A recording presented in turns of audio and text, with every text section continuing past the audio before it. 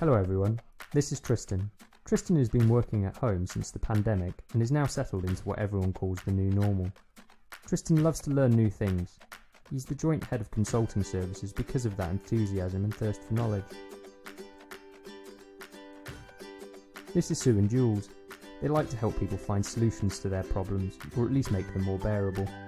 They work for a company with an agile workforce, which came in handy when the pandemic arrived. They are able to keep helping and supporting clients in an innovative way. I suppose that's why they head up that company's legal department. This is Richard, Martin and Dom. Richard often acts as an expert, so he's always writing reports and is head of expert services. Martin heads training. He's a knowledgeable and adaptable chap who loves a challenge. And then there's Dom, who is the leader of the charming bunch of people at that agile company. He's always looking for ways to maintain client service.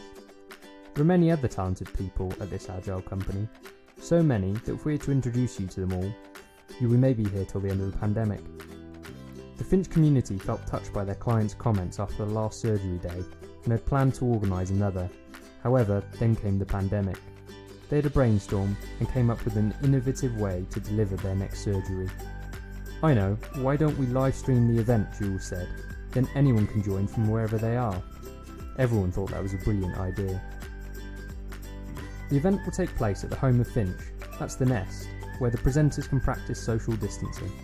A videographer will record and live stream the event to those who wish to attend. Why am I telling you this? Well, because Dom and the whole Finch community would love it if you could attend the first virtual event. The details you need to book your place are on the screen now. There's also a link to the booking site in the covering email for this video. There is an attendance fee, but it's worth it given what's on offer.